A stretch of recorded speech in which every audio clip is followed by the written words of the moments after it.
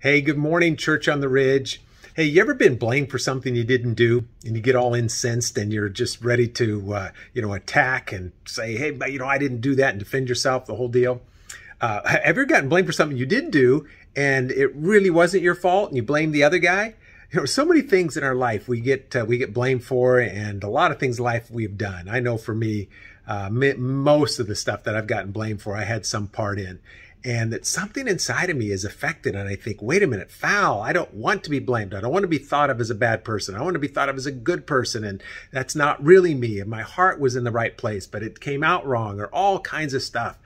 And there's a sense of, man, how do I clean this up? And I can try and blame other people and defend and all the stuff. But there's this beautiful scripture in 1 Thessalonians, the very end of chapter 3, where Paul says, may you be brought before the Lord strong and blameless and holy when you stand before him. Strong, blameless, and holy. And I read that this morning and I went, Lord Jesus, I want that for my life. Because there's all kinds of things that I can be blamed for, and most of them are going to be true. And I thought about, when I stand before Christ, the only thing I can point to is the one who truly is blameless. And when I point to him, he then makes me blameless. There's an old song that says, he paid a debt he didn't know. I owed a debt I couldn't pay. And that was what Christ did for me. He makes us blameless, even though I can be blamed for all kinds of things. And as I said, most of them are true.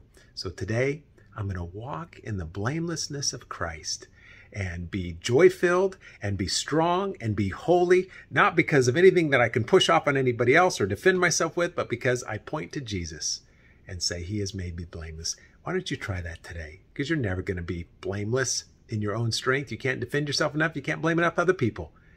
But in pointing to Christ, he takes on our debt. He takes on our payment, and he makes us holy and complete. Father, I thank you. Thank you for the power of Christ to transform me from a blame-filled to a blameless. God, I pray that today each one of us would walk in the strength and the power of Christ and the grace of Christ to make us new and complete. In Jesus' name, amen. Hey, church, let's try it today. Let's walk in the holiness of Christ in Jesus' name. I love you. There's nothing you can do about it. We'll see you tomorrow.